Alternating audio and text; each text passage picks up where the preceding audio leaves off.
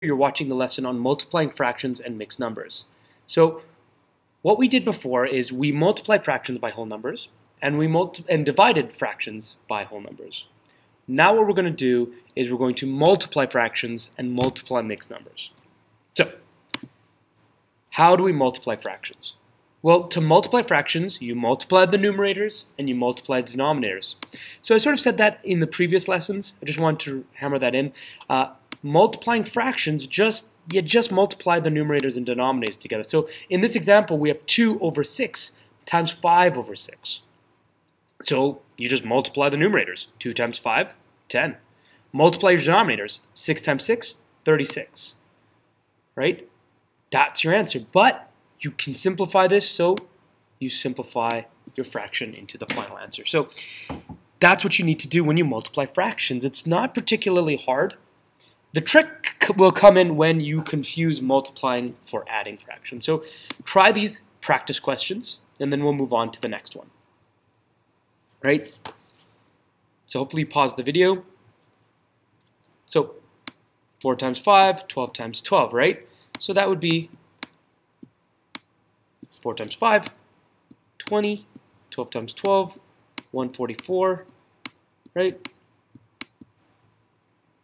And so I can just simplify that into 10, right, over 72. I can keep going, right? I can turn that into 5 over, that's 35, 1, 36. Right? And so this will become my final answer because what I did was I multiplied the tops to get 20. I'll use a different color to get 20. And then I multiplied my bottoms to get 144. But then I realized, oh, my fraction can be simplified, so I'll just divide it by 2. That's an easy way to do it. And I got 10 over 72, but then I realized, oh, I can divide both by 2 again. So then I'll just divide it again. And I get 5 over 36. So try these questions, and we'll just continue on from there. So does the denominator need to be the same? So here we have 6 over 7 plus 3 over 8. And over here we have 6 over 7 times 3 over 8. Well, when you add fractions, you need to find the common factor, right? Or, sorry, not the common factor. The common multiple. The common multiple, right? So in this case, what I typically do is I take the denominator and I go, oh, 8 times 6. I take the denominator and multiply the other fraction by it. So I go 8 times 6 here, or 6 times 8 in this case. And I go 7 times 8. Because 8 is the other denominator. Well, let's see this fraction. What's the other denominator? 7. So I multiplied this by 7. And I multiplied this by 7. Right? Just like this. I multiplied this by 8 because 8's the denominator. I multiplied this by 7 because 7's this denominator. I end up with 48 over 56 plus 21 over 56. My denominators are the same. When you add and subtract fractions, and the denominators are the same, you don't have to worry about the denominator anymore. That's just your denominator. You just add or subtract the tops. So 48 plus 21 is 69 over 56. Oh well, I could say that's my final answer, but I can make it simpler. 69 is too big, and 56 can fit into it. So how many times does 56 fit into 69? Well, 1 time. So my whole number will be 1. Well, how much is left? 13. So now we have 13 over 56. 113 over 56, and that becomes my answer. Well, when we multiply fractions, it's so much easier.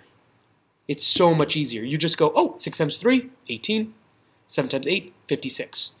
And then simplify.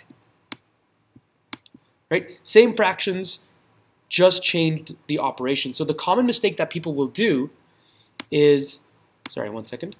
The common mistake people will do is they will confuse adding and multiplying, and they'll try and make the denominator the same. So you got to be careful. If you're adding, you make the denominators the same. If you're subtracting, you make the denominators the same. If you're multiplying or dividing, you don't care. And when you're multiplying fractions, you just smash them together. 6 times 3, 7 times 8, done. And there's your answer. Right? So when multiplying fractions, you do not need to have the same denominator. You do not need to have the same denominator. That's a very common mistake you will do, so try and avoid that. So let's talk about mixed numbers now.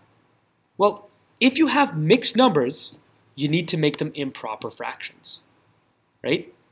So this is another tricky part where now you have mixed numbers, you need to make them improper.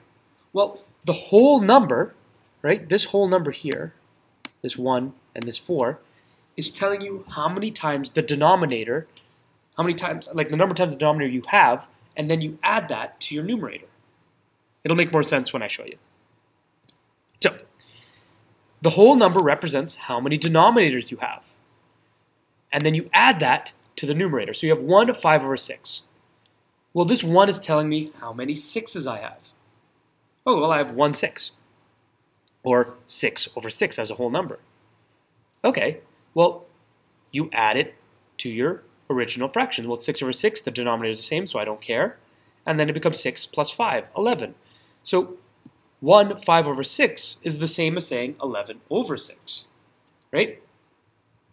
Because this is telling me I already have 1 6 that I'm adding to the top. So a shortcut could be just going, oh, I have 1 6, so I have 6 plus 5, which is 11. This is just the more mathematical, real way to show you. This is the reason why it works, but this is the shortcut you can use. Okay, well then try this one. So pause the video to try this one. So hopefully you pause the video. 4 1 over 2. Okay, well this 4 is telling me how many 2's I have. Well, how many 2's do I have? 4. So 4 times 2 is 8. So I have 8 over 2, right, plus 1 over 2. Well, 8 plus 1 is 9 over 2. And that is the improper fraction of 4 1 over 2. Now the shortcut you can do is just go 4 times 2, or 2 times 4, right? That's 8 plus 1, which would still give you 9 over 2. Right? So you just multiply the whole number by your denominator and then add it to the top. So let's try this. 5 over 6, 1 5 over 6 is the same as saying 11 over 6 because 6 times 1 is 6 plus 5 is 11 over 6. Right? 4 1 over 2, well 2 times 4 is 8 plus 1 is 9, so 9 over 2. And now that you have improper fractions, you just multiply. 11 times 9, 99. 6 times 2, 12. Cool. But I can simplify. Right? I can turn this into 33 over 4 because I can divide this by 3. I can divide this by 3. But the problem again is, this is an improper fraction still. So make sure you turn it back into a mixed number. And that's where the mistake will happen. You'll stop here. Make sure you turn it back into a mixed number. So how many 4's fit into 33? Well, 8. Right? That's 32. So 8 4's fit into it. So how much is left? Well, 1. So it's 8 1 over 4. So the common mistake you'll do is forget to turn it back into a mixed number and simplify. So practice these questions. This again will hammer in the way to multiply fractions in mixed numbers. Hammer in the fact that you got to turn the mixed fraction into an improper fraction, and remember how to simplify or turn an improper fraction back into a mixed number. Thank you for listening, and I'll see you next lesson.